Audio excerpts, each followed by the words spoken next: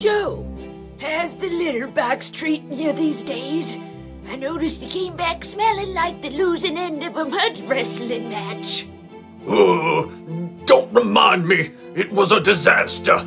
I took one wrong step, and it was like the ground gave up on me. Next thing I know, I'm face first in my own mess like some tragic comedy act. It was definitely more comedy than tragedy from where I was sitting. You went down like a sack of kibble. A very large, very uncoordinated sack of kibble. Go ahead, laugh it up. Just you wait. Your time will come.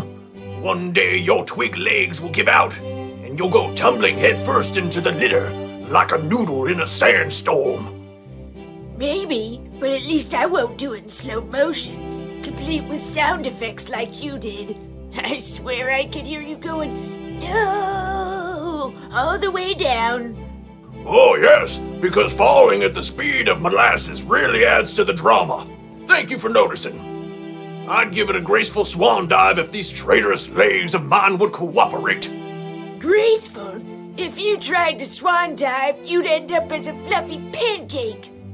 It's these cursed joints. Used to be, I could leap with the best of them, majestic, like a panther. Now, I'm more like a beanbag chair someone tipped over. Majestic like a panther? Oh, please. You are more like a loaf of bread with ideas above its station. And you were the stick figure of a cat, darting around like you had rockets in your paws. Now look at you. Still quick to mock, but slow to run. Fair point, old friend. We've both come a long way since the days of chasing mice and terrorizing furniture. You know, the worst part isn't even the falling. It's the fact that once I'm down, I have to call for backup, like a fallen warrior on the battlefield. Only my battlefield is covered in litter clumps. And the only reinforcements you get are me, standing there like an audience, slow clapping your performance.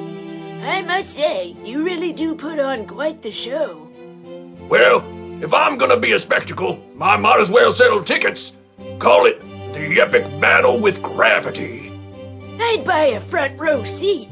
Honestly, though, have you ever thought about asking the humans for a ramp or something? A dignified exit strategy, you know, so you don't end up wearing your own excrement. A ramp? I'd need a full-on escalator at this point. Or maybe one of those chairs that lifts you up the stairs. Now that's an image. The mighty Muffin, riding his throne of mobility, rising above the litter box like the king he is. If that happens, I'm taking you with me. You'll be my royal footman, handing me snacks as I ascend. Deal, but only if you promise to never let go of your grumpy dignity. We may be old, but we'll never give up complaining about it.